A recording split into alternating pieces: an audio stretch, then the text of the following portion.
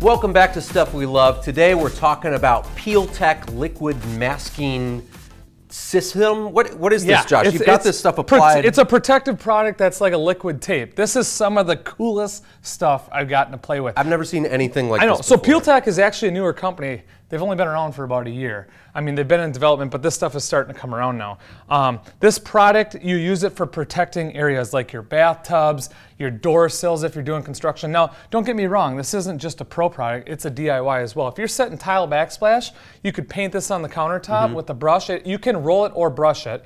You'd brush it on, it would dry, you would set anything you drop or do anything, then you remove it afterwards, and it leaves no residue. It looks like new. That's what the peel part is, right? It just peels off like tape. Yeah, the Peel-Tek part of it. So this is it's not liquid. It's more like a, what would you call this? Like you saw me. That's like a goo. Yeah, putting it on. Here, let's peel it off. So what's really cool, if you notice with Will, is it holds to the contour. So really nice and tight. And as he pulls it off, I mean, this is chair rail. I mean, it pulls right off like nothing. If you were had some really intricate stuff that you're painting around, you could put this on first and then just peel it right off. It doesn't leave any residue. Yeah, if you're outside doing stone, you got the driveway there or concrete and you're setting stone up, you could put some in front, let it dry for a couple hours, or yeah, that would be perfect because you don't want to use masking tape outside. Even that exterior stuff doesn't work super well. Exactly. Yeah. Or if you're doing stone in a house and you got ram board down or hardboard, you want to seal that edge so the grout doesn't get underneath and you're stepping on your hardwood floors and crushing it in, scratching it. This stuff is really, really neat. So here's a piece of wood we got it on. So you just rub your hand. It's almost like a rubber.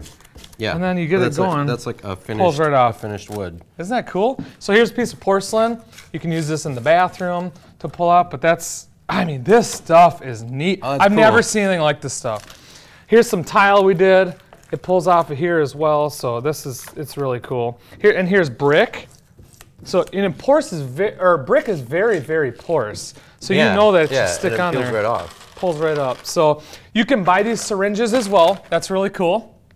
So they got really tight tips if you got to do really petite, intricate stuff, you know what I mean?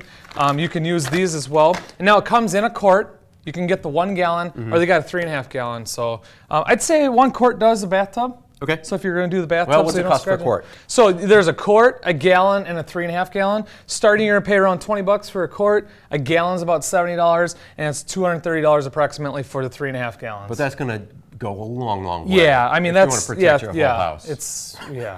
I recommend highly to always check the area before you're putting it on to make sure. With stuff like this, you always want to test it on a small area. Exactly. Well, this is really, really cool. This is cool stuff. Peel-Tek Temporary Protective Surface Coating. You can check them out at peeltek.com. Really, really neat. Stay tuned for more Stuff We Love. Isn't that cool, dude? I know, I could peel this stuff all day. Whoa, hey!